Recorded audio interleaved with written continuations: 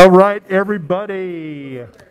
Welcome to the Municipal Housing Agency Governing Board meeting for August 8th. Let's call our meeting to order, and I will ask the clerk to please take roll of our board. County. Here. Bozen. Here. Voss. Here. Shoemaker. Here. Westergaard. Here. Mandelbaum. Here. Gatto. Here. We have a quorum. Our second item is approving the agenda as presented and/or as amended. Move. I'll second. It's been moved and seconded. All in favor say aye. Aye. Aye. Any opposition? Hearing none, the agenda is approved. Item 3 is approving the submittal of the Des Moines Municipal Housing Agency's 2022 Section 8 Management Assessment Program, the CMAP, certification to the U.S. Department of Housing and Urban Development, Board Communication number 22-351. Move. Second. Been moved and seconded. Any discussion? If not, I'll ask everybody to vote. And aha, 7 yes. my button is working today. All right. That completes. We had a short agenda. Could we have a motion to adjourn? So moved. Second. It's been moved and seconded. All in favor say aye. Aye. Any opposition? Hearing none, we sit adjourned. The city council meeting will start in 13 minutes. That was quick. Okay, so.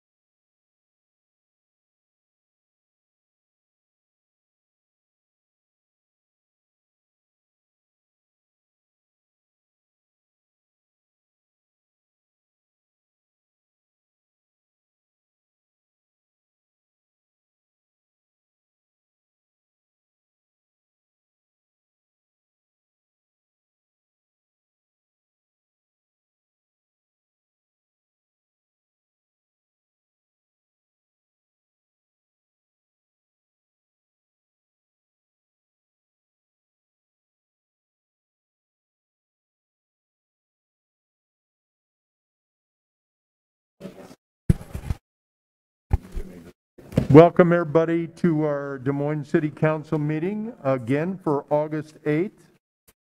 Before we take roll call, I was just reminded, I welcome back to our clerks who are now sitting out front again.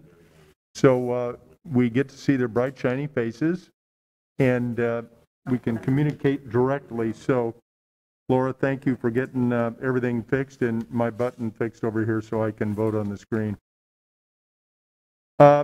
Let's call our meeting to order, and I'll ask the clerk to please take roll. County, Here. Boson, Here. Voss, Here. Shoemaker, Here. Westergaard, here. Mandelbaum, Here. Gatto. Here. We have a quorum. All right, item 2 is approving the agenda as presented and/or as amended. I will quickly say that the regular items for this evening, item 52B was added. It's a final consideration of an ordinance above. The waiver is requested by the city manager and again requires 6 votes. Item 53 is corrected. There's a legal description that was changed. And item 53A also was corrected. Again, a legal description change. Other than that, it's as printed. Move approval. It's been moved I'll second. and seconded. Ask everybody to please vote.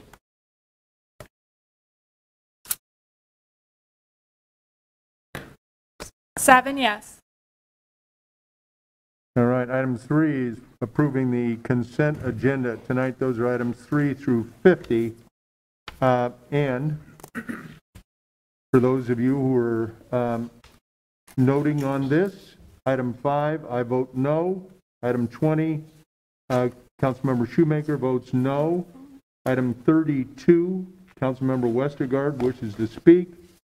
Item 38, Councilmember Gatto wishes to speak. And item 48B and 48C, Councilmember Shoemaker votes no.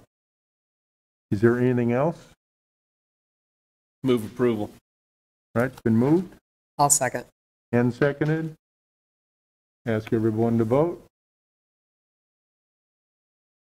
7 yes. All right. This evening again, we are hearing items. We will move quickly. That's 51 is where it starts.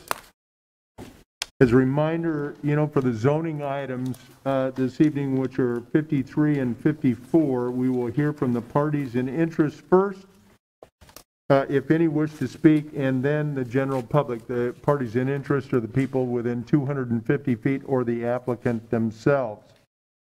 After all the parties in interest have commented, we will open it up to any member of the general public who would like to speak. To aid in recognizing the parties in interest who may speak in the zoning items, I'll ask that everyone else not step up to the microphone unless they are that applicant or they have lived within 250 feet and received that notice. Anyone who approaches the mic before their time will be compared with a mailing list, and if not on the list, will be considered disruptive and will not be recognized for the remainder of the meeting, and will be required to leave the building. So please, I ask, wait until I call on the general public for the zoning items, or you won't be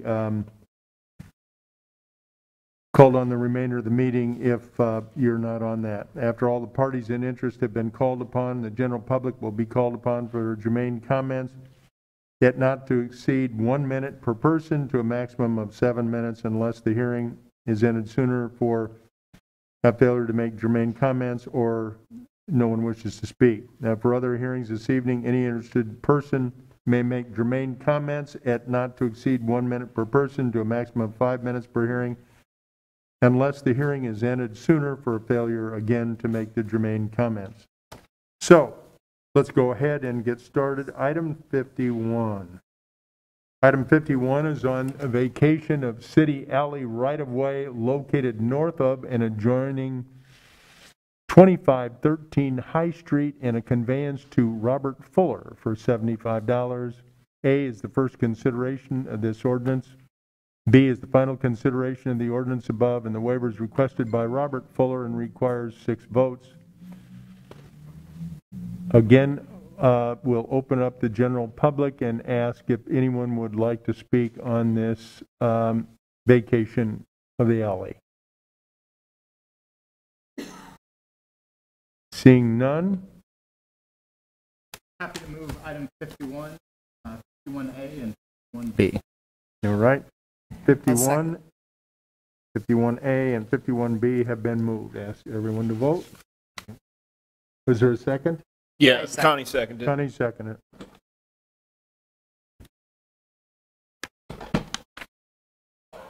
Item 52, which is on the vacation of excess east-west alley right-of-way located south of East Railroad Avenue, north of Harriet Street, and east of Southeast 15th Street. A is the first consideration of the ordinance above. B is the final consideration of the ordinance above. The waiver is requested by our city manager and requires 6 votes. Again, we'll ask, are there any germane comments from the general public regarding this vacation of this excess east-west alley? I see none, Your Honor. I'll move 52A and B. All right, 52A and B have been moved. Is there a second? Second. We've got a second. Ask everyone to vote.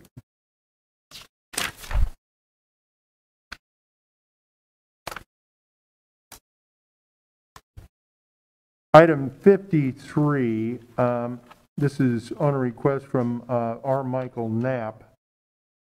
We don't have this. We do now. We do now? Okay. I retract what I just said. So it's on the request from R. Michael Knapp, 2001 Revocable Trust, Ellen Patricia Knapp, 2001 Revocable Trust, Ellen P. Knapp Trust, the R. Michael Knapp Trust, the owners for the property located in the vicinity of Southwest 56th Street, Southwest McKinley Avenue, Southwest Watrous Avenue to amend the Plan DSM creating our tomorrow plan to revise the future land use classification from low-density residential, business park, and development control zone to development control zone and low-density residential, and to rezone the property from P2 Public Civic Institutional District, EX Mixed Use District, and N2B Neighborhood District to a limited N2B Neighborhood District to allow the development of the property for one household residential uses. A is the first consideration of the ordinance above. Again, this is a rezoning, and we'll ask, are there any parties in interest present, including the applicant? Is the applicant here? Would you like to speak?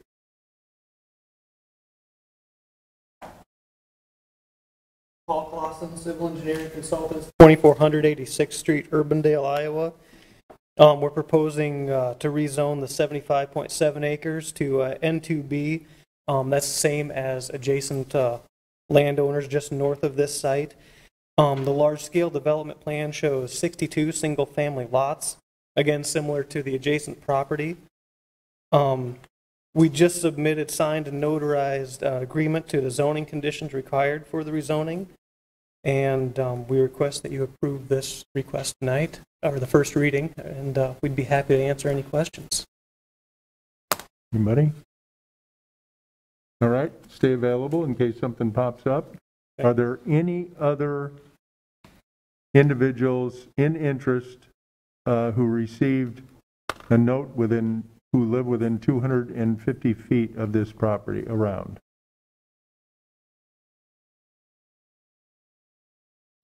Seeing none, we'll open it up and see if there are any germane comments from the general public. Again, would anybody like to speak regarding this rezoning? Seeing none, do we have a motion? Mr. Mayor, I will move item 53, 53A, and then pursuant to Rule 42A, I will move to waive the second and third readings. Second. All right, been moved and seconded. 7 yes. All right, item 54, on a request from 4021 Properties LLC, Jenny Smith is the officer, for property located at 4019 and 4021 Ingersoll Avenue to amend the Plan DSM creating our tomorrow plan to revise the future land use classification from medium density residential to community mixed use and to rezone the property from NX2 Neighborhood Mixed District to RX2 Mixed Use District to allow for a two-story building addition for expansion of office use. This was continued from the July 18th council meeting. A is the first consideration of the ordinance above, and B is the final consideration of the ordinance above. The waiver is requested by the applicant and requires 6 votes. So we'll ask, again, we have a rezoning. Are there any parties in interest present? The applicant. Is the applicant present?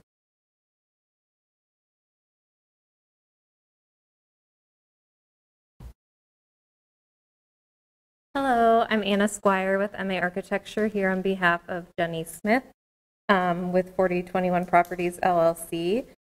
As you described, we're asking to rezone the property from NX2 to RX2. We have received and notarized the condition with this rezoning that we follow Preservation Brief 14 and work with city staff to comply with design requirements associated with that.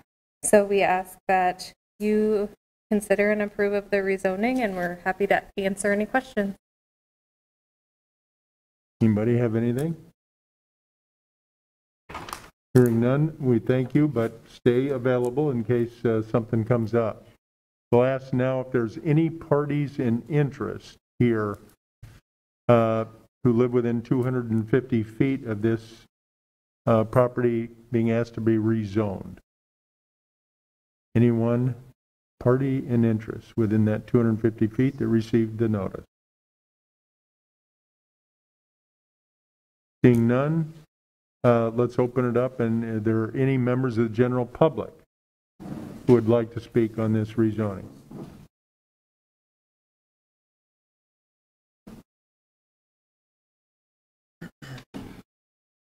What up, council? My name is Chad Kroger. This is my colleague, JT. So we heard that Iowa will be voting for a bill that could potentially prevent citizens from being able to bear arms. And we come from far away, a place called SoCal, where that right is protected. And it's a tradition that has brought great joy. Okay, and dare we say, excuse me. This is not relevant to this item. This item is a rezoning. We saw that the thing we wanted to talk about wasn't on the agenda, so we were hoping we could interject quickly and succinctly with our case for why it's important to bear arms in America. Well, because we've been working on our pipes for like years, and we feel like that should be protected. If you put sleeves on us, there could be dire consequences. We appreciate your showing up, but you are, this is not relevant to this issue that is under consideration. We're talking about a rezoning, so you are out of order, and we'll ask you to please sit down. well, I just hope that our pipes are recognized by the council. Okay, we'd like you to please leave. All right, I'll just leave you with this. What would happen if Thor was forced to wear sleeves? Thank you. We'd ask you to please leave.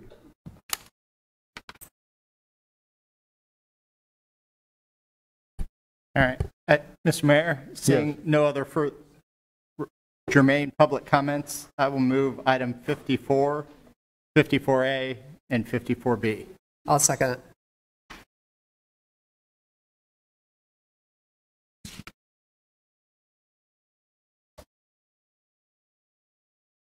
Seven yes.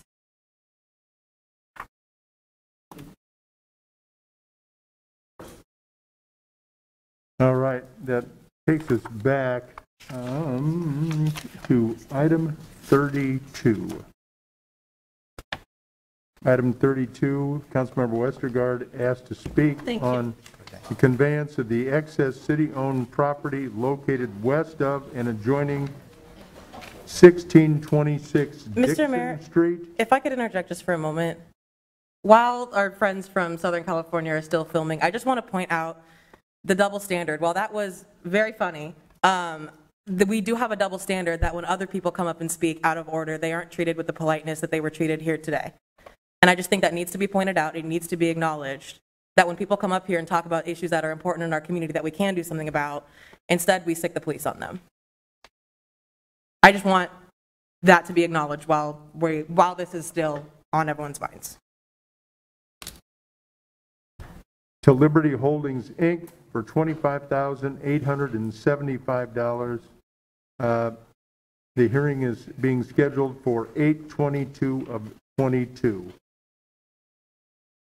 Thank you, Mr. Mayor. I know that we're just setting the date of hearing for this, but there wasn't a lot of information included with our packet other than they're asking they would like to vacate the right-of-way so it will take care of some of their compliance issues. My concern with this is I don't want us to vote to approve anything with Liberty Holdings until we can get them to proactively work with the neighborhood. If you're familiar with this, this is just north of Washington Avenue in the industrial business park, but right across the street, we have Martin Luther King Jr. Neighborhood Association, and those are all single-family homes. I have been to the homes. I have been invited by the people who live there to come and see the cement dust. They're having trouble breathing. They can't go outside. I would really like us to see what we can do. I had contacted the city. The city said, there isn't anything we can do. You have to contact the county. So I contacted the county. I did receive an email back saying they had gone out and they had talked to Liberty Holdings, and they would try to do what they could do to get the dust down. But I think I owe it to those that I represent that we really work on coming up with a solution here. So I just hope there can be some work done between now and that when it lands on our agenda for our hearing. So I will vote.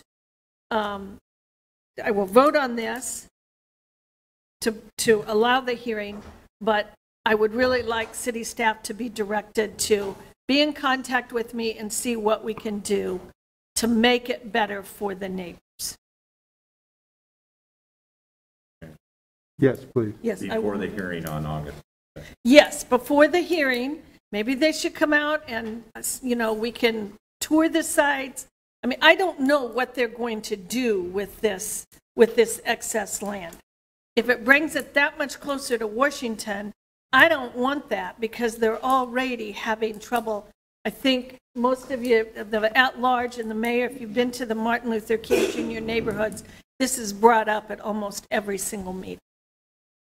So I will move item 32. Second.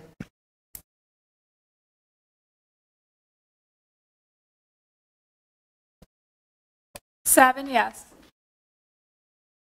All right. Councilmember Gatto has asked to pull item 38, which is the preliminary terms of an urban renewal development agreement with Union at River's Edge LP, the Annex Group, for the new construction of a 216-unit multifamily apartment project at 214 Jackson Avenue.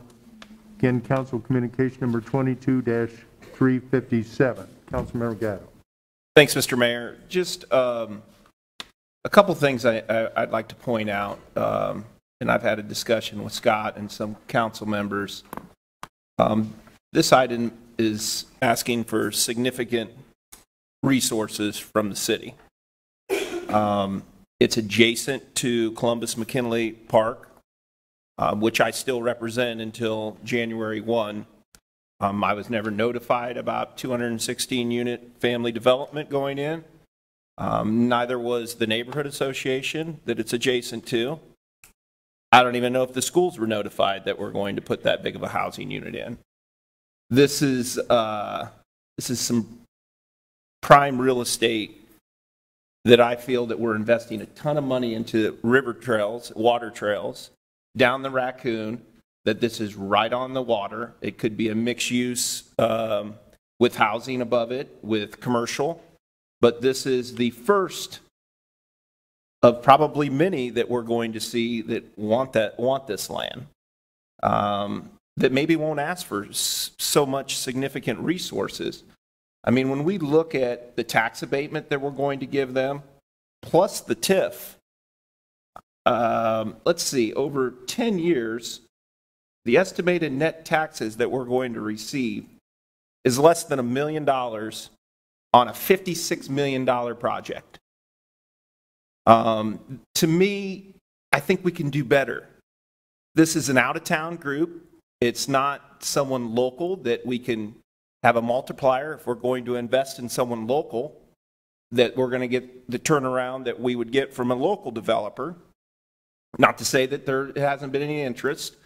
The property directly to the west, the owner definitely wants to sell and wants out, so that would clear the entire riverbank for development. I just, the process is flawed, and I've talked to Scott. Yes, I'm sure the at-large council members, the ward council member was contacted, but to leave an entire neighborhood group out of any type of discussion, even just up front. I mean, when we built BC Flats and Jackson Crossing and in Eagle View, it wasn't in Pioneer Park Neighborhood Association. It wasn't in even the Columbus Park neighborhood, but they were all included in the conversation at the very beginning, which is a way that worked out fine because we didn't get emails from the neighborhood association. They were all for it. It's a great development, and I'm not saying that this is going to be a terrible development or we don't need to invest. I think that we can do better, and I think that I think there's an opportunity that we're going to miss out by just settling for something that it's the first to come. That's all really I had to say. I'm not going to support it because it needs to have a discussion with the neighborhood, and it seems to me like that the decision's already made that they're not going to have any discussion with it, nor did the ward councilman reach out to his future neighborhood association and let them know about it. I get a call from them on Friday or Thursday when the agenda come out, wondering what this is all about. I had no idea. It was not on the June portion that Aaron sends out. I went back and looked at my email. I didn't see that on there. So I know that it was said that it was on these things, and it's flawed, the process. We need to do better. And so I guess that's all I need to say. But, well, if the city manager wants to respond, otherwise I'm happy to say a few words. I don't know if you want to respond or whether you have some staff that maybe has reviewed this and would like to give us. I mean, there's really no response. I mean, the decision's been made. I mean, I'm not looking for a response. I'm not going to be supportive. It would be nice if we would continue it, have a discussion with the neighborhood association, let them know what we're going to do instead of moving so quickly. I think that's what Mr. Post and the entire neighborhood association would like to see.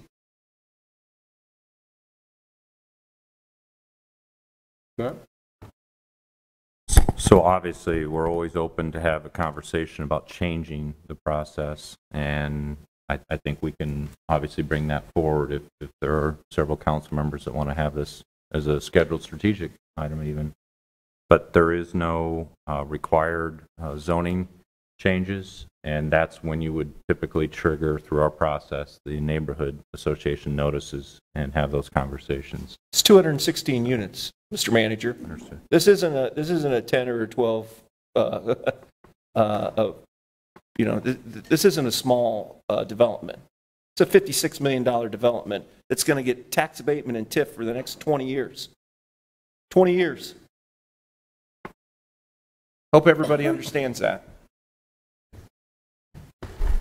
Josh? But, so I do support this project. One of the things that we have done with our zoning is we have identified places where projects of this magnitude are appropriate to build.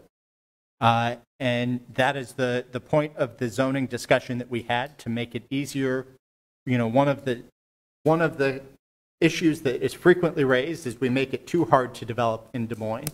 And I think it's positive that we are drawing this type of interest from groups that have successfully developed in communities all around our country.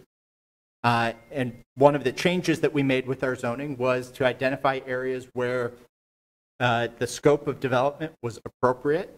And that is what we have done in this case. I do think there are parts of our development agreement that certainly merit discussion from a policy perspective. One of the things that this is all project generated increment, so this is not getting any incentives above and beyond what will be generated by the project. They are contributing to our tax base, and they will be housing folks in our community. There is a definite need for projects like this. It fits within the area. There are lots of other multifamily projects in the adjacent parcels. So getting a almost $60 million investment at this parcel, I think, is a positive project, and I'm excited to see it move forward. I'm happy to discuss how we use our incentive structure, and I don't know if we want to talk about how we engage ward council members and broader discussions. I certainly think one of the principles, anytime that we go above and beyond project-generated incentives, that may be an appropriate time to trigger broader council involvement. But if you're within project-generated incentives and you're consistent with previous policies, I think this was appropriate. The other thing I would point out, these are preliminary terms, so there's still time for conversation before the terms are finalized. But I think this is how our process is set up. I think it is appropriate, and I am happy to move item 38 at this time. I'll second that. I am also in support of this project. What we're talking about is 216, is that correct? 216 units of affordable housing at 60% AMI in an area that already has similar density. We're not adding new density to the area. At the final point of this project, this would constitute 1/3 of the existing units in the adjacent areas. So it's not like we're putting in a huge new project that doesn't belong there. It absolutely fits in. I would also add on that I think it's a wonderful thing to put next to our water trails. The point of them is for use. Our trails along the river, the point is use. And we're going to have a lot more residents who are going to be able to use those trails that we put by the river. And so I think it's going to be an appropriate location. Yeah, I didn't say it wasn't going to be used. I said there could be a much better use as far as a mixed-use development. If you misunderstood me, that was my statement. It would be better if there was a mixed use, if there was a housing above and there was commercial below. That was my statement. I understand you better now. Okay. Okay, we've got a motion and a second. Can I just ask, can we just have a clarification of how does this compare to the other projects that we have given incentives to? And I did ask a question about the schools, and they were going to look into the numbers. They thought, they looked at the history of, for these type of apartments, how many, usually it's 50% of the building is usually filled with kids. So, and I think that's a conversation that we should always have with the school district when you're building this larger unit that could have a lot of kids. Is there accessibility? It's a little more advantageous there because you do have McKinley, you have Walnut, you have downtown, so you do have probably a little more choice than in some neighborhoods. But that will continue to be a concern that I think we need to be aware of. Where's Walnut at? The Walnut Street building. It's 9th or 10th? Yeah, where it's been. It's for the administrative office, but they made a school out of it. And 9th and 10th. We're looking at the middle school, and we looked at Lincoln. That's why I'm just saying they need to look at that. That's a request. These are preliminary terms, but I think that's something we need to be aware of. Ware County, just a quick comment. I'm pleased that the developer plans to use the low-income housing tax credits on this project. I think that's a 4% tax credit, so 4% programs. So I don't think we've had one of those in Des Moines for some time, so I'm encouraged about that program and this project. So thank you. If I could just put my 2 cents in, I know it's not my ward, but I do stand with Joe, feeling like he should have been notified. I mean, it is right across the street. We have local developers that do a really good job here. I'm a little concerned about an out-of-state developer and what he'll do, and will he be here to manage it, and how will that work? I know that we're having issues right now with a couple other workforce housing units that are managed by out-of-state companies, and that is an issue. Right. They intend to manage the property, to continue to own it, and to have a manager on site. So Yeah, for 20 years. And then they'll sell it. After the TIF runs out and the tax abatement. That's typically what they do, Councilmember Voss. sure. I don't think the problem that we're looking at is the first 10 or 15 years when the incentives are here. It's gone way past that and looking to the future of 20, 30, 40 years and how sustainable it's going to be and what type of development it's going to be. Well, there are plenty of local developers and builders that sell their projects also. So Right. I will point out as well that we are not the only incentive on this project. You pointed out, Councilmember Voss, Iowa Finance Authority is also providing the tax credit, which I believe goes beyond our time that we're providing benefits. Past our 17 years that we're providing benefits, it would go beyond that. So they might have requirements as well beyond ours to stay in. It's a $56 million project that after 20 years, we're going to get maybe $1 million worth of tax dollars. And we're going to get a lot of benefit to our economy as We're gonna well get by tax providing 60% AMI, and so I think it's a really important project. I didn't even say anything about the AMI. I said $1 million on a building of $56 million. Well, the motion's on the table. We don't have to discuss it anymore. I think everyone knows where all of us stand up here. You want to look at the process, you can. Or we can continue to go down this road and have things thrown on the agenda and be surprises, and then we can have discussions like this at the table. Or we can get it taken care of before this. I just want to say, as an at-large person, I am just now being included in a lot of projects, so I just find out also. I know Carl and I have asked that we get updates. We're getting updates now, because when I first got on the council, everybody goes to the ward person. So we at large were never included. So I appreciate this company at least reaching out and wanting to talk to us and go over the project. So just want to clarify some of that part of it. Typically, the ward councilman would include the at-large council members. I know I have in the past with every development that I've done. So, I mean, that's usually how it's worked in the almost 9 years that I've sat here.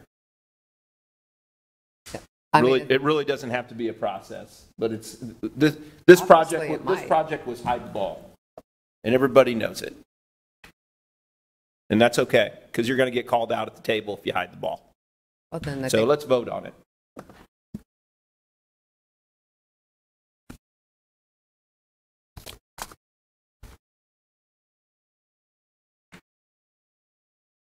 I want to say before I vote on this, I absolutely agree. I think that it's a important project to house a lot of people that could be families, could be students, could be people that are looking to be near our core and near some of these amenities. And I think 216 units is a rather large development, but there's some other large developments around that area. The thing that does concern me is I also have received calls from the neighborhood. While I support the development and the concept, I do think that they should have been notified and at least been able to look at it. Usually that would have happened in the past through the planning and zoning process. And everybody would at least have gotten a look at it and occasionally even gone out to the neighborhood and say, you know, here's this great thing we're going to do. It's going to be brick. It's going to be lovely. It's going to be a great opportunity and a great siting. But in this case, those people did not get notified. So even though it looks as though it's going to pass, I'm going to vote no for that reason. Mr. Mayor, can I ask you, sorry, it wouldn't go through planning and zoning because it's not a rezoning process, right? And so essentially, with this area zoned for multifamily development, it would be, the neighbors should be aware in general that that kind of a project would be put in this area. And so the need for notification isn't built in for that purpose since it's not going through planning and zoning. True, but there's a number of processes, either design review board or some of the others that often are, so at least the neighbors and the residents are not surprised that a development of this stature and size pops up right next door to them, and they didn't know it was going to happen. Mr. Mayor, just for clarification, this still has to go in front of Urban Design Review Board. That process is coming, so there is still public process that is part of this project. I understand. Typically, it doesn't come. It probably should have happened before it came here. I think to the mayor's point, typically this doesn't come to us first. It goes to the neighborhoods, it goes to P&Z. The ward councilman usually, if it's going to come to us, includes all the neighbors and make sure everyone is okay with it, and we're not all getting emails on Thursday before the council meeting. Okay, that's typically how it works. Let's move ahead. Yes, please. 4 yes, 3 no, motion passes.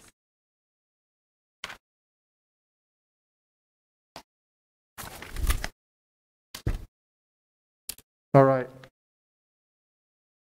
This takes us now, we're going to have a brand new presentation. We're going to call it an informal hearing. And it's the authorization to proceed with the acquisition of the necessary property interest for the Fire Station 4 relocation project, Council Communication number 22-362. And I think I see a gentleman in the audience that's going to make a quick review of the process. All right, Mr. Mayor, members of council, John Kipp, Fire Chief in the City of Des Moines. Since this is, not to make a joke, but since this is an informal hearing, I'm using a bit of an informal presentation because my purpose really is to answer the questions that people have and tell the story about how we got here and give a visual of the new station location.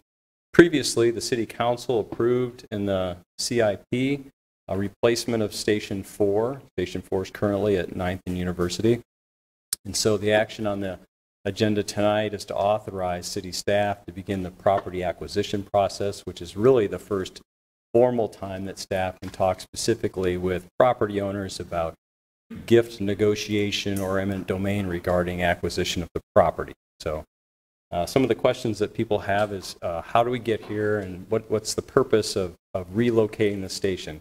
Well, the primary purpose of relocating this station is to enhance the level of service in the north central portion of the city, and specifically to eliminate what has developed into an inequity of that service. And so the area, before I say that, the expectation for the level of service for the travel time from any fire station in Des Moines to the responses that we go on is a 4-minute response time 90% of the time. Now, clearly, we don't have enough stations that you hit every inch of land in the city of Des Moines, but we try to do our best to plan that out. There was an area in the northeast when the council authorized replacing or creating Station 11 that we cut the travel time in half. That was the greatest inequity in service in the city. Next is before you, and I'm going to use this, see if I can kind of lean a little bit and give you an outline of generally the area that we're talking about. At a point that's around, if you're familiar with the Chautauqua Park area, just north of there, if you were to follow the river to the north, up to ML King, roughly at Urbandale Avenue, and then you're going to come diagonally to the southwest to about 34th and Forest, and then back to the southeast to about 25th and University. That area sits between the fire station at 9th and University and the fire station at 4800 Douglas Avenue. And so there's an area in there that does not meet that 4-minute response, that travel time, 90% of the time. And so Station 4 also happens to be our second oldest facility. It is aging as a facility. It is antiquated programmatically as a facility for eating, sleeping, exercising, control of exhaust from apparatus, how we clean our fire gear, those kinds of things. And so there's an opportunity when you do replace a station of this age to make up those things. I won't tell the whole history, but one of the questions that I got was, did this inequity always exist? And it did not. If you go back to the late 40s through the early 60s, a lot of things were happening in this part of town. One was a lot of homes were being built, and the fire department was building along with them. They built the station at 9th and University, a station at 32nd and University, and a station at Beaver and Hickman, which you can just tell by looking at, if you're familiar with the map, that covers this area pretty well. At the same time, two other things were happening. We were building the I-235 through the city of Des Moines. We were developing the Merle Hay Mall. And so 25 years later, our experience changes in our responses. We lower the number of fire stations that we have, and so we displace them. We spread them out. Then you end up with the original station at 9th and University. Station 5 then goes to 42nd and the freeway, and Station 9 is up by Merle Hay Mall. As technology improves and we study, we learn that there's an inequity. So now is the time to move that station. So where do you move the station, and what are the criteria for doing so? As we analyzed this part of town, we found that a point to start from was about 16th and Carpenter, to figure out how do you, one, eliminate the inequity in service, and two, you don't give up service someplace else. We're not trading good service for less service. So we started and mapped many, many times locations sprawling out from 16th and Carpenter. One of the things that we wanted to do was to make sure that we covered that area that did not meet the 4-minute response time 90% of the time. We were looking for places that did that but had the least number of parcels, both residential and vacant, that could be used for a fire station facility. And so what we ended up with was 4 primary sites that we wanted to look at. These are on the map, and if you look at I'll run through them really quickly. Across the street from Broadlawns Hospital, and Broadlawns is at 1801 Hickman. That's the furthest north. On either side of M.L. King at Lincoln, and between 19th and M.L. King at Clark Street. Obviously, if you're familiar with where our fire stations are, you know that this location at Broadlawns Hospital is the furthest from downtown. And so while it did not have the number of residential properties near it or that would be impacted, it would have a negative impact on the western side of downtown's fire and EMS response, and it would really crank up the runs from Station 1 in a way that would not be sustainable. It's too far away. It's a full mile north of the eventual site. One other consideration that for me, if you're familiar with Hickman Road, when it goes to the east and it goes down the hill, during heavy rains, it floods there. And so that across from Broadlawn site became less and less tenable. It's not a great place it would cover that area of the map if the weather was always nice. Kind of coming back to along the 2 properties that are on either side of M.L. King at Lincoln, those also covered the map, but also would have a negative impact on the western end of downtown, and they impacted between 5 and 10 residential properties. One of them also had some infrastructure, some stormwater and sewer that would have caused additional, just to make it happen. And so when we looked at between 19th and M.L. King at Clark, we found the location that did eliminate that inequitable area, did not give up service in the area of 9th and University, or in the area to the north of downtown there. And it impacted, I believe, two parcels that have residences on them. Once I made the decision that was the location based on the data and those impact, working with engineering and facilities, we did a briefing with Ward and at-large council. Then we had a virtual public meeting on May 26th, if I have the date right. Only one member of the public attended that meeting, but it led to a second virtual meeting, specifically with the King Irving Neighborhood Association, and that was better attended. And I really want to give some credit to Ann Sobich Munson for putting it together that way, because a lot of the questions that have happened between that second virtual meeting and today is the purpose of having those public meetings. And so some of the specific questions are, do you need to take all of the parcels that can be seen on a map? And I'm not sure if I can scroll to show essentially. Hang on. Yep. Do you need to? How far north do you need to go? And the answer is the minimum amount it takes to complete the fire station project. We don't want to go further than we have to. When we looked at this, we did recommend that this alleyway extend out to 19th Street so that it would not be a dead end, so that there would be an additional access. And some of the questions from residents have been, they don't believe that that's safe or necessary or should happen. So that's why we're glad that the questions came up. And the disposition of that alleyway does not impact the fire station project. So if, following your authorization to proceed with staff, the negotiations lead to either the extension, the dead end, or a hammerhead to allow a three-way turnaround, that's totally acceptable, and I haven't heard anybody say that that's not acceptable. Some of the questions that came up had to do with the facility itself and why is it pressing to move forward with this project, and those things have to do specifically with the enhancements that we had at Station 11. Cancer is a presumed occupational illness for firefighters, and we did a lot incorporating science in how we get soot, carcinogens, and those kinds of things off of firefighters and get them clean. How do we get them healthy?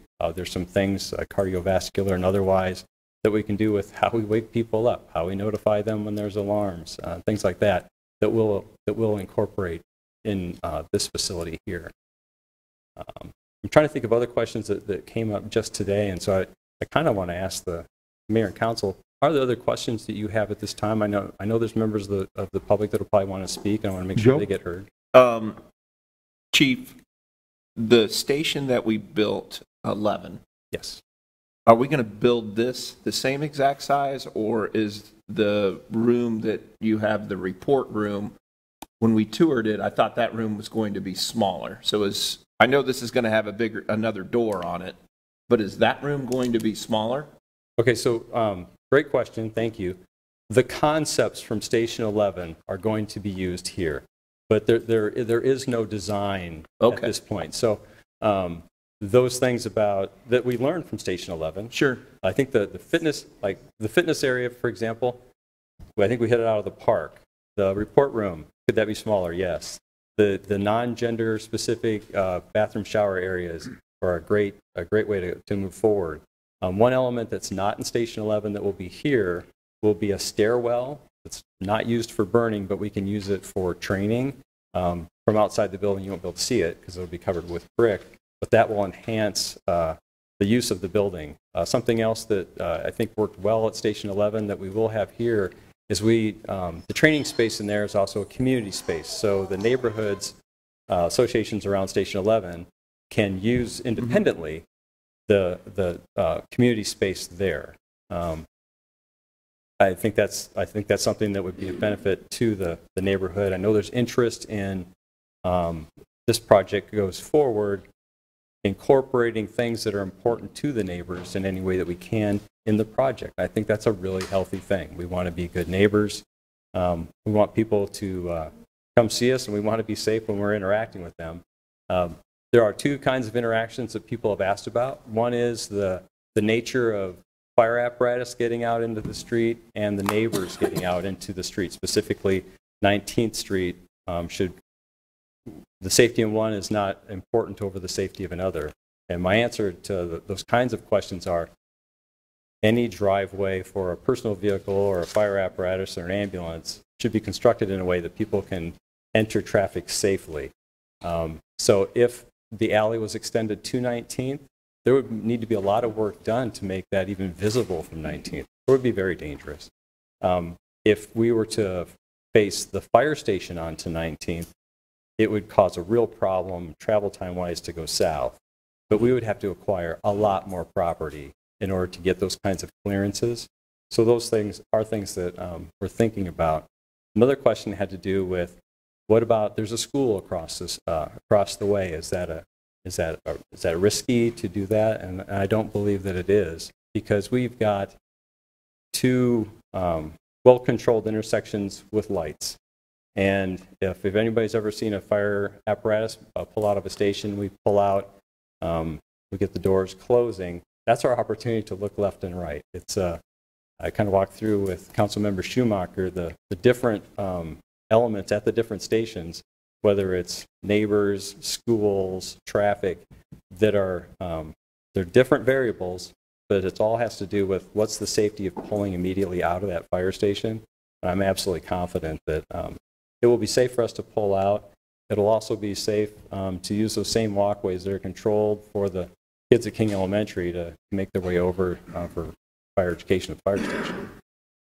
So I'm interested to know, you talked about the 4-minute response time, 90%, and you and I have had multiple conversations probably over the last 9 years that that I've sat here. Mm-hmm. Where else in the city is that happening? Because I guess I was never aware that this was part of the city, and that's why we need to move this station to the direction where you're putting it. Where else in the city are we having those problems also? I can't give you a specific, but I can say that the Station 11 was to eliminate the worst. Yeah, I understand that. This is the second one. And the next look actually has to look in a whole new way at the central of downtown and south. Because we haven't studied. I would say if there's an area that's next on that specific metric, it's about East 21st and Evergreen. And so right. The conversation about is it because of the busyness of the apparatus there, the activity, just the human activity of being there? But that would be one other area. You can look to other areas that are very less densely populated. Sometimes people move out in the middle of nowhere because they want to be out in a little bit in the middle of nowhere. And so we have some of those. But it wouldn't be reasonable for me to say, let's build a station to cover all of that, because we just don't have an extra. So as the runs have increased each and every year, do you have any plans of adding a medic to every station as we go forward? Because I believe every year, and I know this year, we're probably well over 1,000 calls than where we were last year at the same time. And I'm sure you're well aware of that. So what is the plans to address that as we move this farther from the core? I mean, I asked you this morning about Station 1. Does this put more heat on Station 1? And then as we put more heat on Station 1, that draws from the rest of the city. Mm-hmm. I'm concerned with, I mean, where's the breaking point as you see it, as far as the numbers keep going up? I mean, they're not, as long as I've sat here, they have never gone down. They keep increasing, and we're on pace to, I mean, over 1,000 calls already in 6 months. That's a lot. Yeah, and actually the answer to your question is specifically why the council authorized the standards of cover studies, so that we go from first, where are the fixed facilities for the travel times? Then we determine how many of all the pieces that we need. Do we have the right number of engines, trucks, ambulances? My guess is it'll come back and say more. And it's from that that we come back to the council on how many people does it take to keep all those things in service. So that answer is what we've been working on since you authorized that this spring, and we're due, I think, in September to be done with a data-based answer versus the gut. Are we going to need more? It's going to be what pieces across that board do we need? Yeah, I would say probably more medics in stations that we don't have a medic. I mean, if I was to look at it as a layman looking at the number of calls, and they're mostly medic calls, correct? Those thousand calls more. I would say that we're going to need medics where they're not, or 2 medics in some of the stations.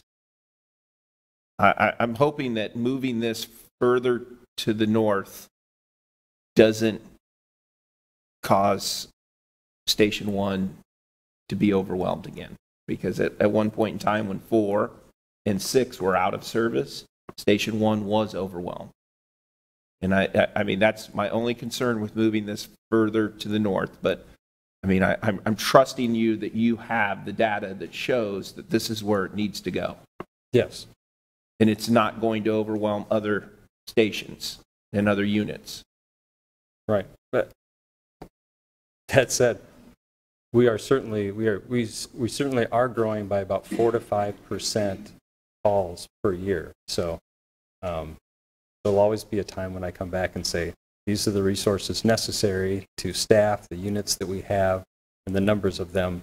And then it's up to the council to decide what to appropriate. I appreciate that. I haven't heard that from you in 9 years. So, Joe, I think you'll be happy to hear that most of the questions I was asking Chief DeKipp today were about the Broadlawns location and if that was a viable option, as well as this one. And that's so much further north. And he basically gave me the reasons that he laid out today that it wasn't going to be viable, partially because of that distance. Yeah. And that we didn't want to overwhelm Station 1. Yeah, I understand that. Thank you. All right, Chief, anything else? That's all I got, sir. All right. Mayor, do we have a public hearing section on this? Public comment? That's why I'm asking. Yeah, I'm not sure. We could, I suppose, open it up and give 5 minutes if there's some folks that would like to. I just want to see if there's any questions that people still have. Okay. Chief, you may want to hang in case somebody has a question, but let's open it up. It looks like we have a gentleman here that would like to speak. Give us your name, address, and question. I am Garland Armstrong at Ward 2, 3728 Hubble Avenue. This is for the chief, and I just want to make sure that when people where they are at, when you said the timing of it, to make sure that you don't have to travel like from that one station all the way to the other. And I know sometimes it's the traffic. How do you make sure to have like a traffic light, like, you know, a signal traffic light saying that you're in a rush because you have a call, and then there's no traffic light, like, you know, flashing signals saying that it's for the fire trucks or the ambulance, to make sure that they want to be there without getting distracted from the traffic. So how can they make sure about that situation? So, and then also the same thing too, especially when seniors or people with disabilities who are also going to be trapped in there, how will they be extremely well prepared for this? Because sometimes it's like, are they going to make sure to be ready for it? Because we don't know, God forbid, down the road, when seniors who are disabled and individuals with disabilities who might be in that same situation, but are they be extremely well prepared and tested for it? Because everyone's counting on them to, especially lives is most important, about on the line and making sure to have the traffic light flashing so that they'll know that they're coming, so cars won't try to smash into it or something like that, because they want to get there on schedule. All right. Well, Chief, do you want to make a quick response to that? Actually, there's probably 2 or 3 really good points in there. One of the benefits of this location is that it's near 2 traffic lights. And so it's a process called preemption, in which we can control the lights. So when we come out and the lights turn red for the cross traffic, that allows us to go through safely. One of the things that you talked about was our ability to get to people where they are, especially if they're elderly and or disabled in some manner. And one of the elements of this is to use that stairwell so we can practice not only dragging hose and those kinds of things, but how do we move people through hallways, especially in multifamily environments? And just generally, we train for all kinds of things, and so it's kind of we respond on people's worst day to find a solution to make it better, and we will continue to do that. All right, thank you. Next question behind you. Mayor, just clarification. You're coming out on MLK, right? Is that where or are you coming out on 19th? Clark. You're coming out on Clark every time, and you're entering on... North on 19th, south on MLK. So they can shut both those off. And then they've got a light that will get preempted right there and a light. All right, question. Here and go south. Come up there and go north. Sharon Zanderzakis, Ward 3. I live in that area. I have a couple questions.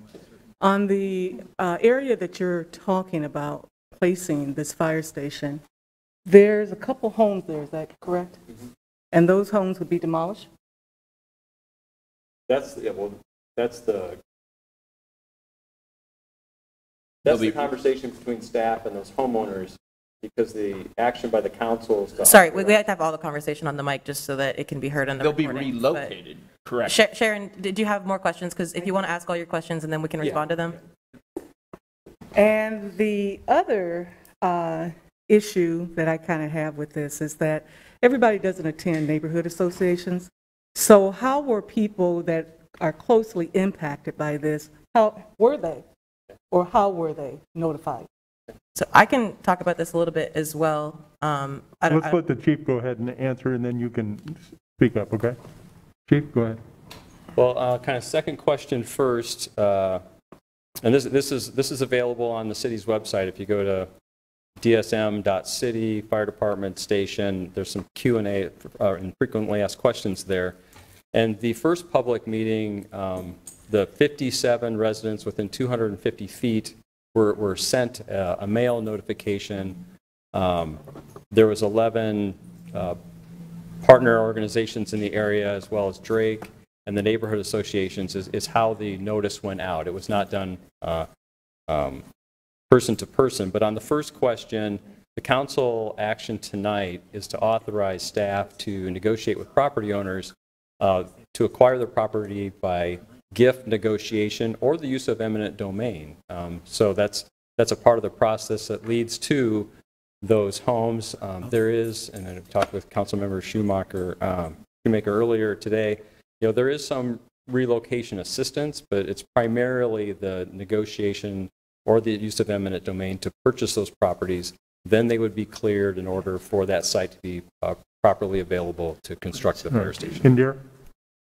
I just wanted to add on, there was notification sent out to the property owners who would be affected by this acquisition, telling them that this item was on our agenda, informing them of that. I also personally went out and tried to reach out to who I could get contact with to talk about that, figure out, if they're going to be comfortable with that, and discuss a little bit of that relocation benefit package that we have.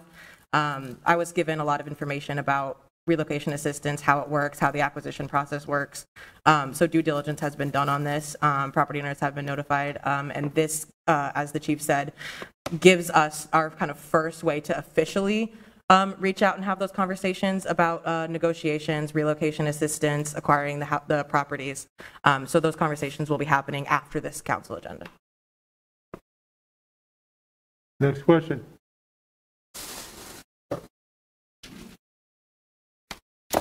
Hello, Council. My name is Jason Zilk. I actually live on the block that the new fire station will be occurring on. I would like to thank you for listening to some of the neighbors that have come. I also appreciate the notice that went out to the neighbors, and I see a few of them are here, and I'm very happy to see that they are here, including Amar, who doesn't speak English as his primary language and is very nervous to come up here and wanted me to walk up here with him, but hopefully I don't embarrass you by saying that. But again, I'm very glad to see you're here. I'm going to be very straight with you. I own 2 of the lots the city will want to acquire if you accept the resolution to relocate Fire Station 4. I spent several years making plans on how to unlock the overlooked potential of this space. My retirement plans were focused around transforming this space into something King Irving neighborhood in the city of Des Moines would be proud of. I was asked by a friend what offer from the city would make me happy. I reflected on this question and know that no offer would make me happy. What I would like to create is a situation where I get an offer that will not enrage me. An appraiser may come out and just see a lot. They do not see all the work put into that space before they show up. What is the city land really worth anyway? The last piece of land I bought from the city directly cost me $33.64 per square foot. A couple months ago, the city paid about $28,173 to a company that's outside of Des Moines, they're out of Cedar Rapids area, to demo Richard Prettyman's home, formerly located at 1915 Clark. That works out to a little bit over $13.54 per square foot invested in that lot. Would it be reasonable to consider adding an amendment to the resolution to authorize a minimum threshold amount of $14 a square foot to the administrative settlement?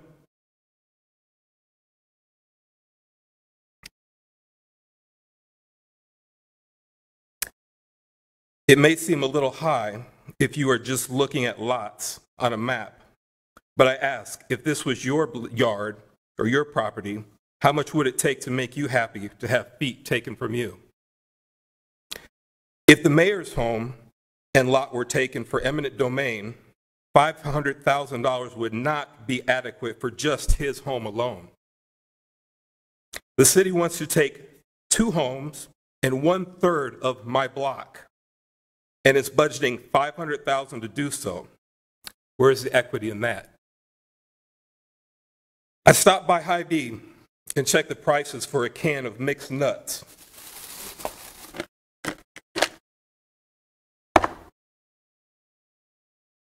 And they were $12.99 a can. I'm only asking to be guaranteed a little bit more. I'm not even asking for premium price. A can of cashews costs $14.99. Please consider making this amendment.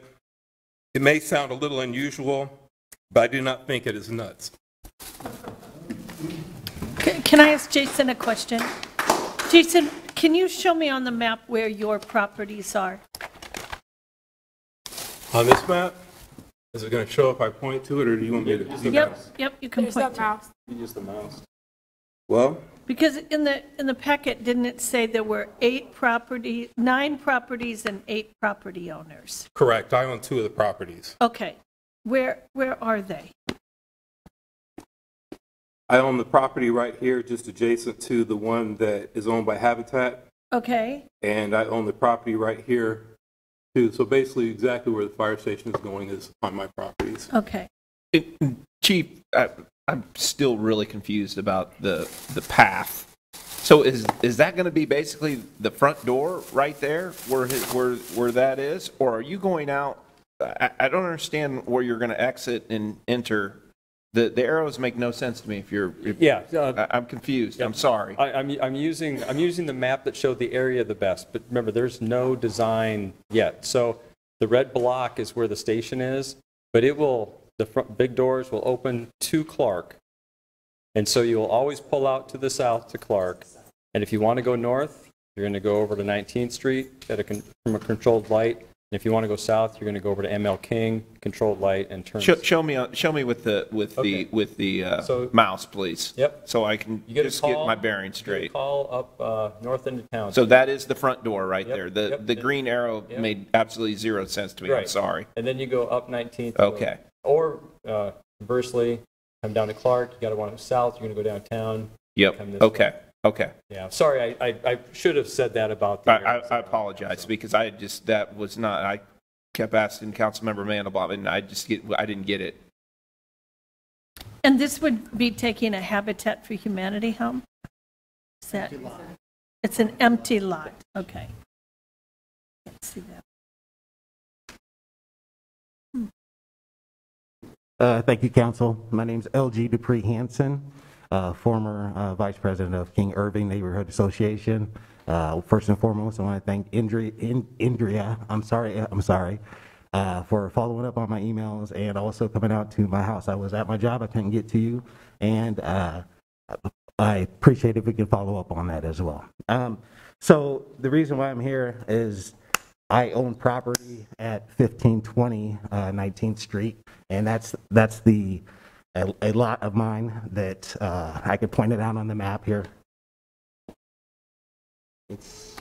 So my house is here. This is my. I'm sorry. Yeah, sorry. Yeah. So yeah. So this is okay. Now it's that. This is my house right here. My lot is, well, this is a different map. So this alley is proposed to go through my lot at 1520 19th Street, and I'm just here to basically put it on the proposal to dead end the alleyway, because basically, since the fire station is going in, the only way to enter the alley is going south.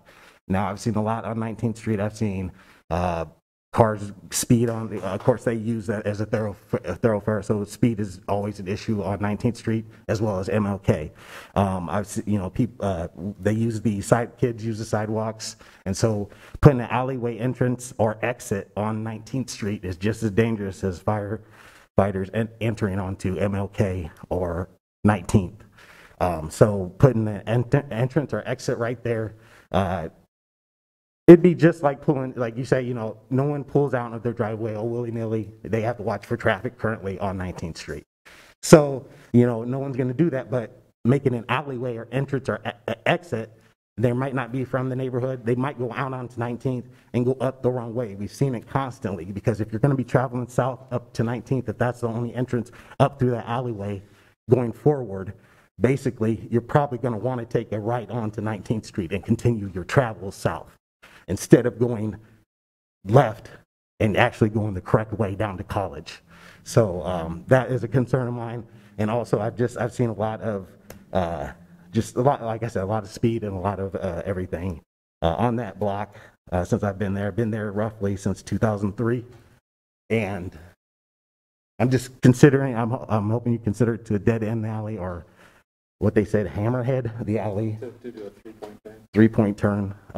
You know, I feel for everyone that's going to be losing their homes, or the two people that are my neighbors that are going to lose their homes to this. And that's my consideration to the council tonight. So I thank you.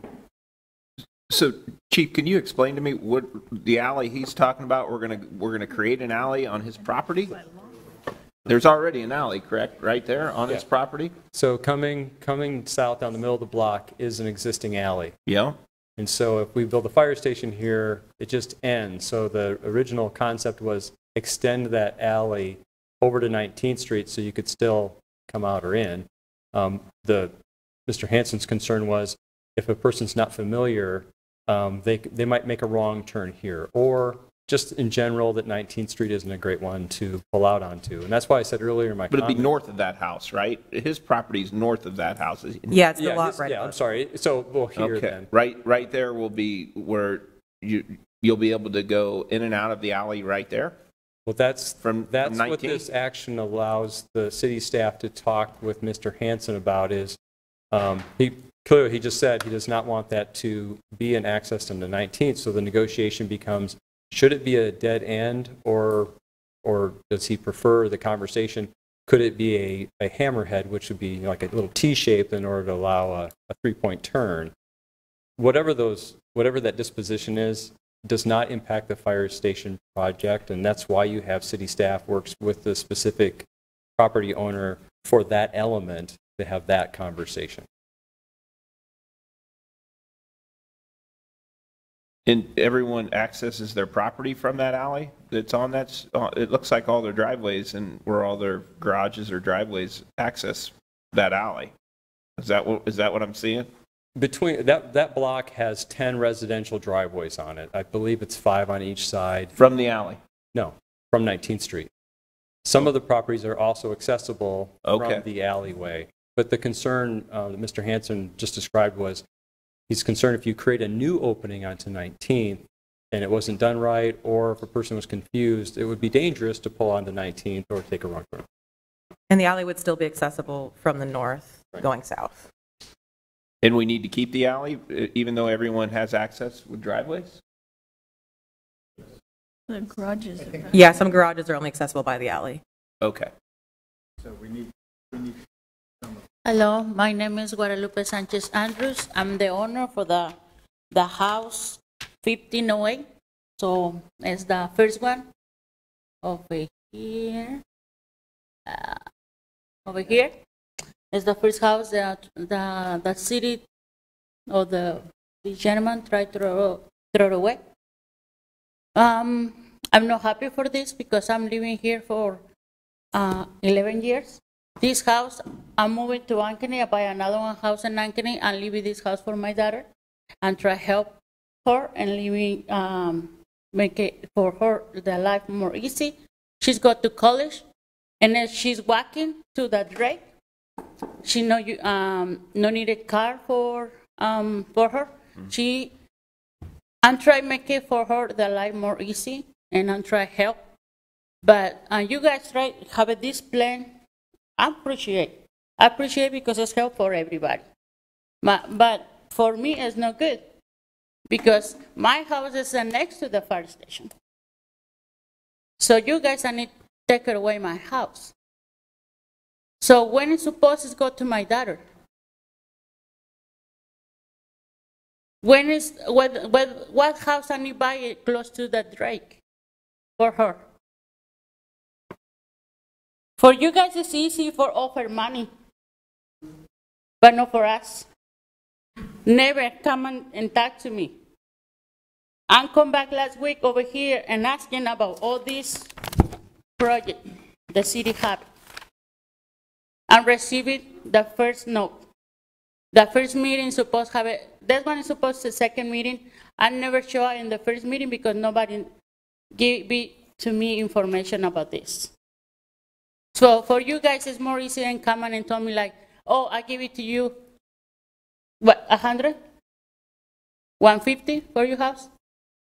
But you're never thinking about the families living over there. Everybody's living over there for years, not for months, years. It's good. It's good to help the people for fire station, police station. It's good. But give it to us option for where to move with my daughter or the other one family because it's close to the school. For us, everybody's working. Cross the street is the school. All the children walking across the street for go to school. My daughter walking, how many streets? Like 5? For go to college? I'm support this project that you have, guys, but please support us for where is move everything. Give me options. No, it's only like I'm coming and I'm putting over there and pay the house for the people living over there. But you guys never thinking about us. It's only your project. It's good money for you guys. Appreciate. Good money for the city, but not for us. You give it to me the money and go buy another one house. Yeah, but not close to the college. Because right now, when you look in the market, the house is so expensive. How much you give it to me? One house, single family for 3 rooms, close to the direct. All the direct is so expensive right now. The market is so expensive.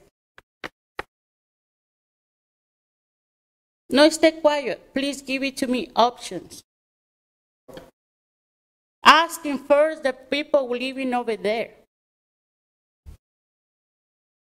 It's hard for us go looking for something else close to the college, close to the houses, because everybody have a different schedule for work.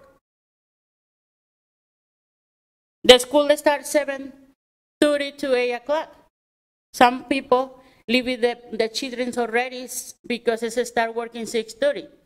And check it out, they go to school across the street. For us, try and make it easy for our children.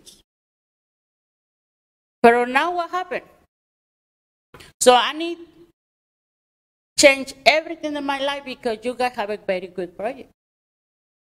But you never asking about what is our points, where you like it. So you think it's easy for giving to me a one check for go looking for another one house? Whether you guys know the market is so high right now? What kind of house I'm buying? 1 room? Whether I have it right now, the one house for 3 rooms, parking for 2 cars. I'm using the alley for taking it out to my house because I'm never using it in the front. I don't have it out to the front. I'm using the alley all the time. All right, I think we... Ms. Sanchez, can I ask you a question? You said you are living in Ankeny, or you're living in this house? My daughter living in this house. Your daughter's living in this house. house. I'll give it to her. Okay, so your daughter is living in this house currently? Mm-hmm. Okay, so relocation benefits would still apply, is that correct? Do we know that offhand, if relocation benefits would apply in this situation? Yeah. Yeah? We think so. Okay. So I'm really sorry that I wasn't able to see you earlier today when I went out. I really did want to talk to you. The way that our relocation benefits work is that we look at the market and we look at what's comparable on the market. So it wouldn't just be, oh, your house isn't worth that much, so you're going to get a worse house. You can't get a worse house with our relocation benefits. So you're going to get a house that's either just as good as or slightly better, depending on a few factors. Yeah, but it's not that the better neighborhood or better area. The problem is I'm making it easy for my daughter to go to college. I don't know, can we, do we incorporate that in relocation, talking about location like that? It's definitely going to be easier to have real estate here with all the federal rules, because there's quite a bit of protection. All these federal rules we're talking about is to protect the existing homeowners, to give them the benefit of the doubt at every step. Mm-hmm. And so I would really want them to be able to explain that fully. Okay. So when I'm finished over here, who is the person that I need to talk to about this? I can talk to you after the meeting if that's okay with you. We can talk about it and we can set up maybe a meeting for later to talk with real estate. Yeah, with real estate. Thank you. Okay. All right. I just wanted to, what I was going to say is, from relocation, working with other relocation packages with the city, it has to be comparable. If your house is assessed at $200,000 and to replace it is $300,000, then that's what they have to do. So you are fairly compensated. If Mr. Zilk has a house and it has 2 lots and say you're on an acre, then they would have to replace it in price like an acreage home. Now he can move wherever he wants, but it has to be comparable. I mean, it has to be, we can't go less than what he has right now. So the price will really depend on what you can find.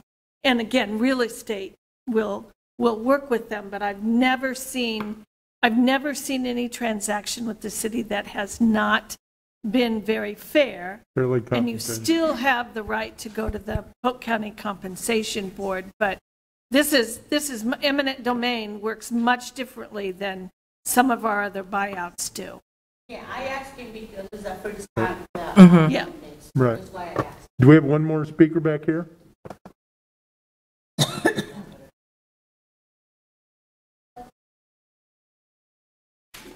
Hi, everybody.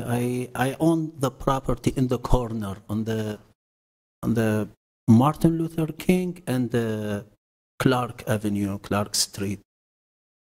And I agree about what Jason say. Like, I totally agree about what he say. And so that's my opinion.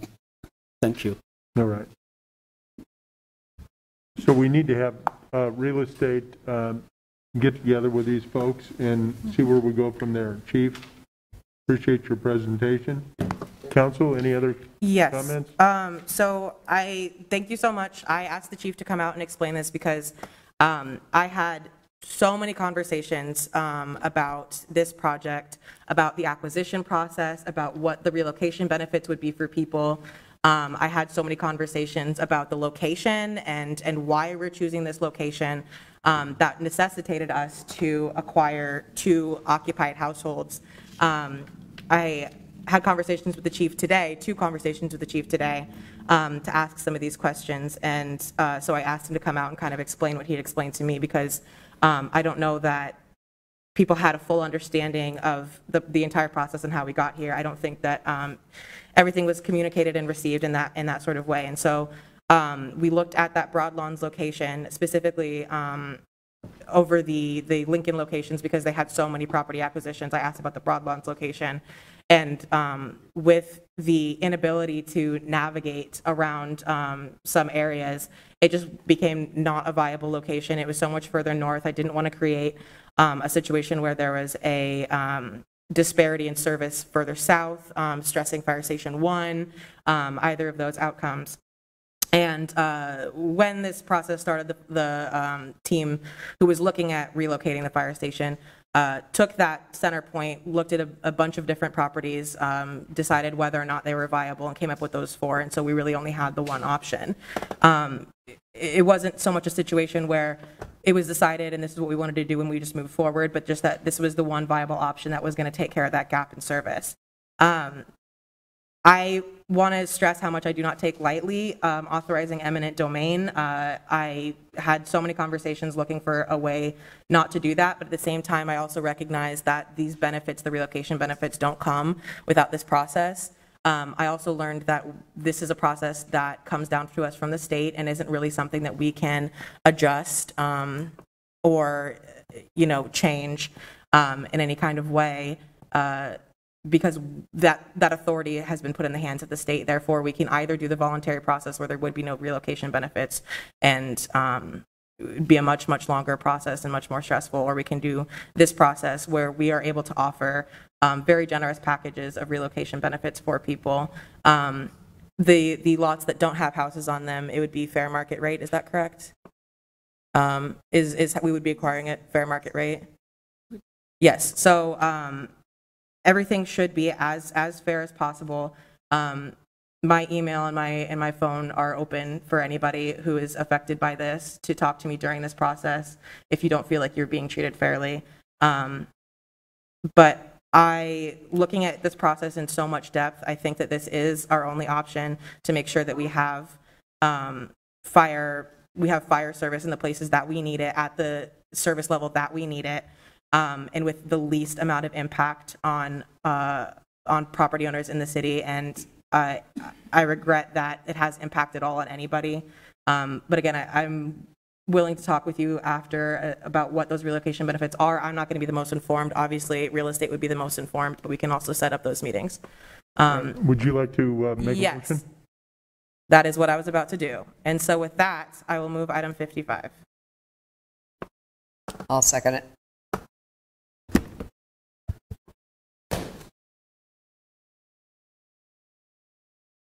Seven yes. All right, the process has started, and look forward to all those interested parties. Council member has offered to meet with you and plus meet with real estate and see if we can't move this thing forward. All right, item 56 is amending section 102-964 of the municipal code regarding staff notice of street number addressing. Council communication number 22-375. Council, any comments? I'll move item 56 and pursue it to Rule 42A. I waive the second and third reading. Second.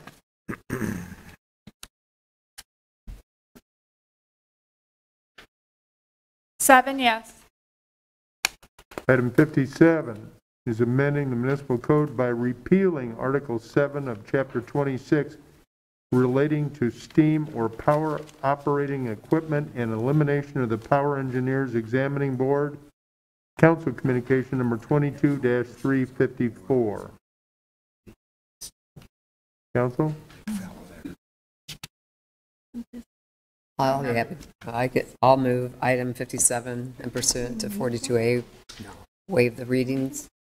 I talked to Cody about it. All right, it's been moved and seconded.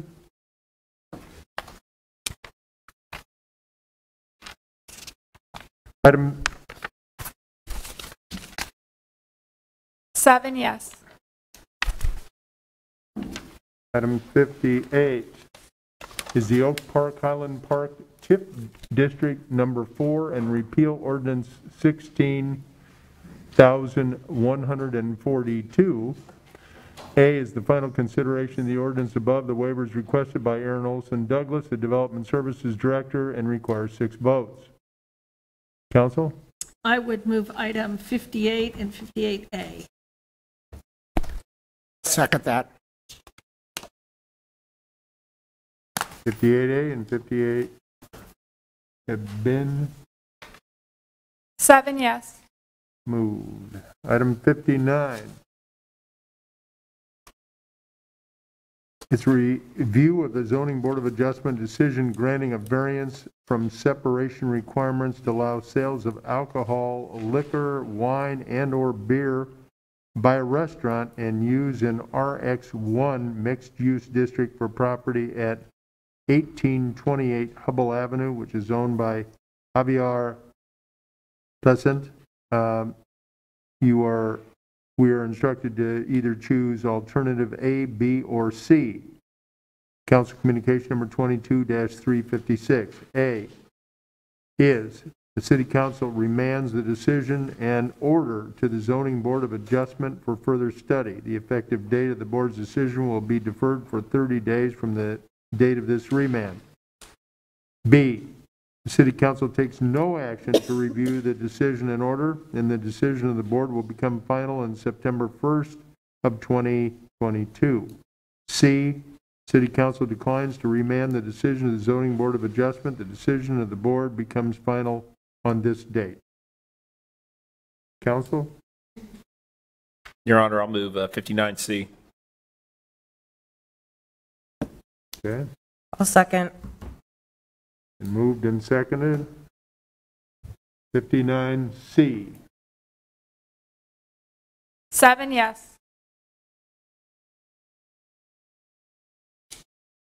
Item 60 is review of the Zoning Board of Adjustment decision granting a variance from separation requirement to allow sales of alcoholic liquor, wine, and/or beer by a restaurant use in RX1 mixed-use district for property at 1951 Indianola Avenue, owned by Yui Lin. Choose alternative A, B, or C. Council Communication number 22-355. A, the City Council remands the decision in the order to the Zoning Board of Adjustment for further study. The effective date of the board's decision will be deferred for 30 days from the date of this remand. B, the City Council takes no action to review the decision in the order, and the decision of the board will become final on September 1 of 2022. Or C, the City Council declines to remand the decision to the Zoning Board of Adjustment. The decision of the board becomes final on this date. Council?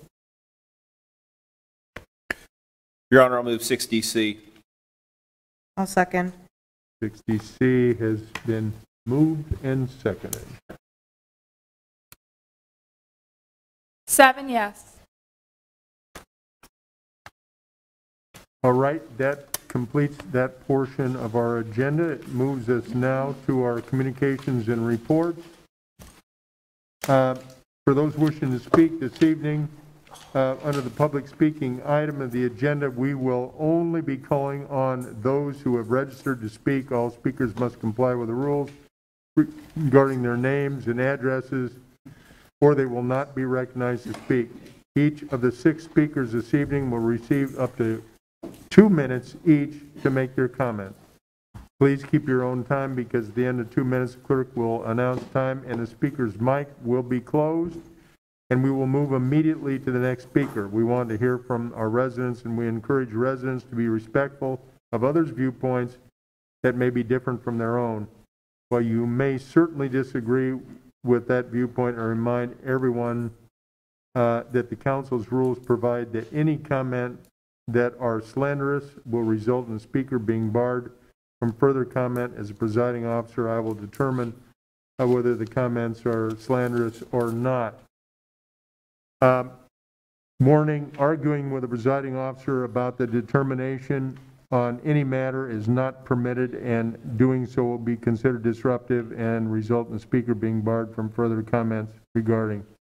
I want to clarify for the record that we've had some discussion in the past about conflicts of interest based on campaign contributions. So we asked our legal department for a legal opinion on the issue. Okay. That opinion was vetted, and so hopefully we won't need to review that yet again. Our first speaker this evening is Jocelyn Hernandez. Jocelyn?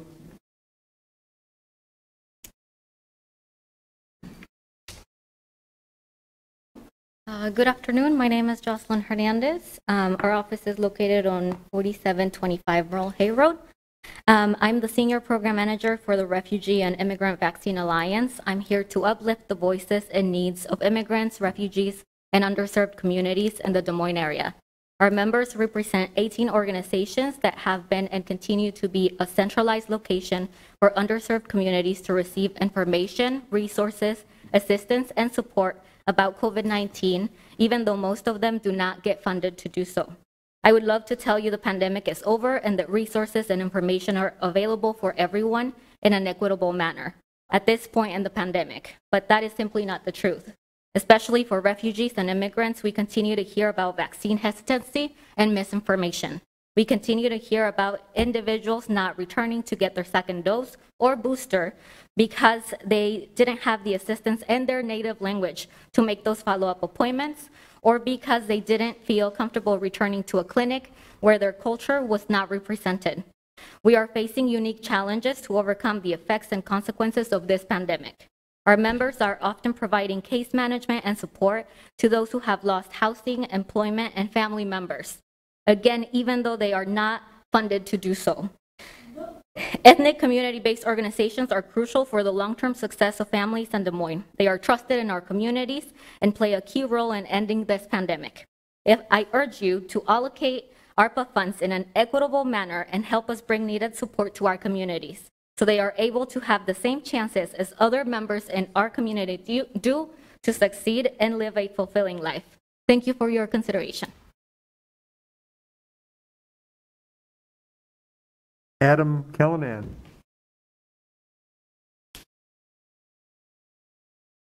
Hello, my name is Adam Callanan. I use he, him pronouns, and I live in Ward 3. I want to talk about a few matters that did not make the agenda tonight. First off, I wanted to talk about the need for virtual meetings. As myself and others have reiterated in the past, we need virtual meetings. Public meetings can, should, and must be accessible to all.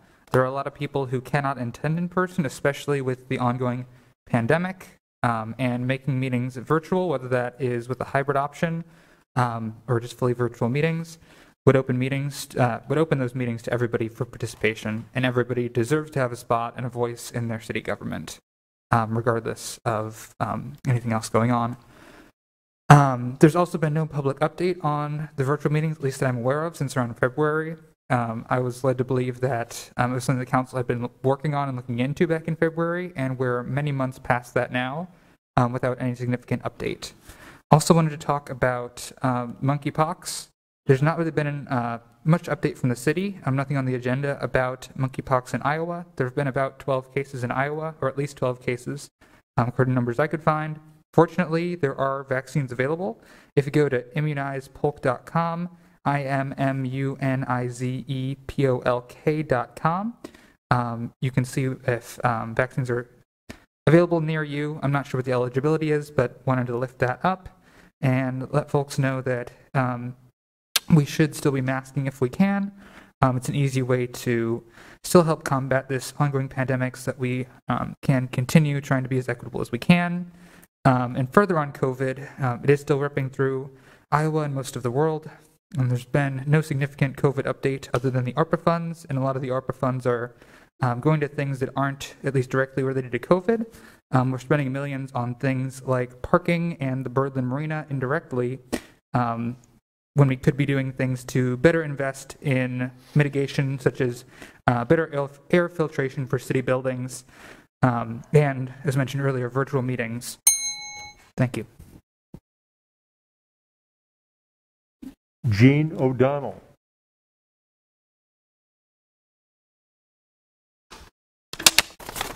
Good evening. My name is Jean O'Donnell, and I live in Ward 3. I am a member of the CCI Racial Justice Team. I would like to preface my statement with my appreciation for all of your individual commitments to making Des Moines a good place to live.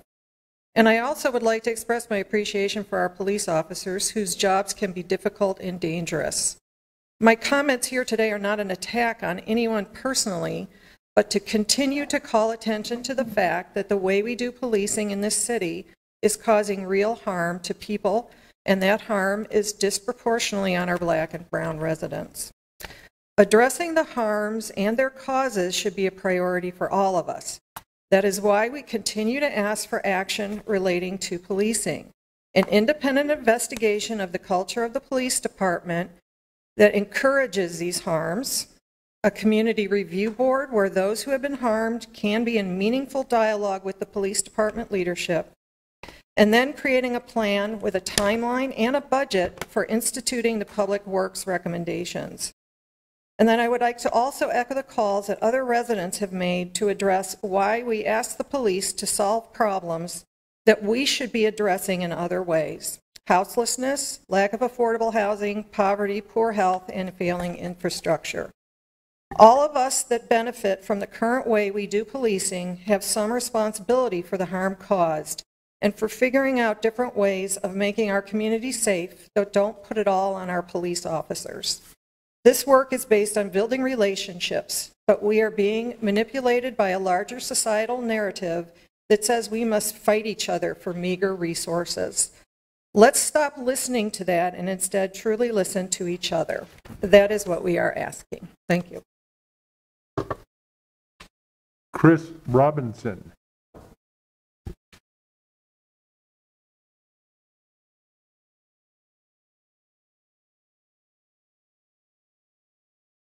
My name's Chris Robinson. I live in Ward 2. I'm a member of CCI.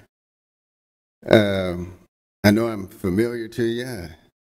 I've been coming here for a while now and come before the City Council for better treatment of Black and brown people in this city. But what you don't know, what motivates me and keeps me coming before and fighting for much needed change here in Des Moines. In '92, my brother, who was only 29 years old, served in the Gulf War and was murdered by a white supremacist. The man that murdered him, he only did 2 days in jail. Never did go to prison.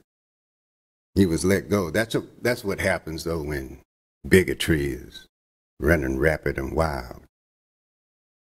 My brother fought for this country, fighting in that war. The war didn't kill him. I was in the military too. It didn't kill me. But there are people out here that would. And so my brother was killed just because of the color of his skin. And for us to act like that just does not exist today. It still exists. It hasn't went nowhere, especially when you don't say nothing and you sit there on the sideline and you're quiet. So I stand here before you like so many Black men that have been stopped by biased policing. I stand for them. When I see misconduct by police officers who profile Black and brown people, they are charged with sexual harassment of their own peers, caught taking down intellectually challenged people, and go on, and never seem to be any real accountability. Inaction by some of you on this council only takes me back to my brother, whose voice has been silenced We need a third-party independent investigation of the Des Moines police to hopefully fix a system that has been long broken. We need a deep dive into the behaviors of some of our Des Moines police. We need to Not move on to more our next speaker. policy changes and training, but real accountability. We need to move on to our next speaker. So every time you see me, every time you hear my voice, know that I am speaking for justice, not for our community, but for my brother.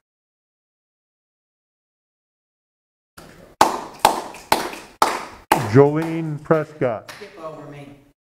Go to the next. Troy Trevino.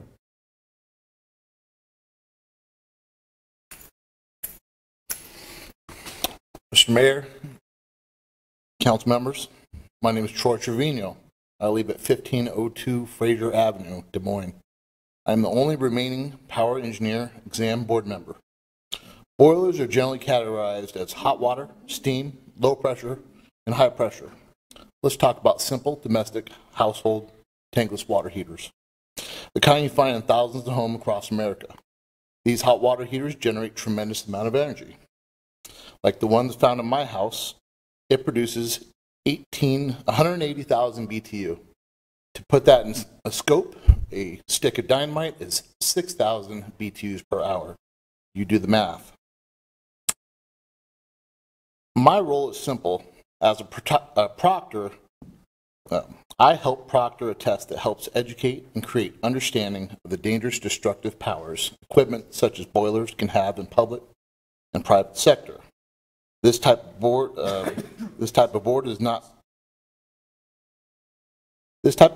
mirrored in every major city in America. In fact, not many cities have even heard of a program such as we have. But it doesn't mean they are right and we are wrong. In fact, I could argue shame on them for not having such a program. I do not have all the answers on how the Power Engineers Board should evolve, but it clearly needs overhauled. The test itself needs updating since the early 90s when DDC, Direct Digital Controls, became the operating control for most building automation systems. I feel that Brian Bishop, the Deputy City Council, city official, and his staff was onto something following one of the Minnesota's larger city blueprints for a similar program utilizing local community college systems for proctoring tests. This may not be the best answer, but one thing is for sure and cannot be disputed.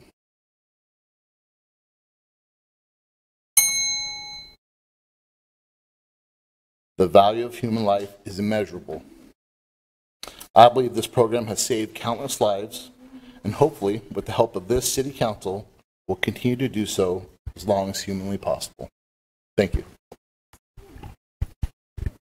Your Honor, I move item 61A through F, receive and file. I'll second. All in favor say aye. Aye. Any opposition?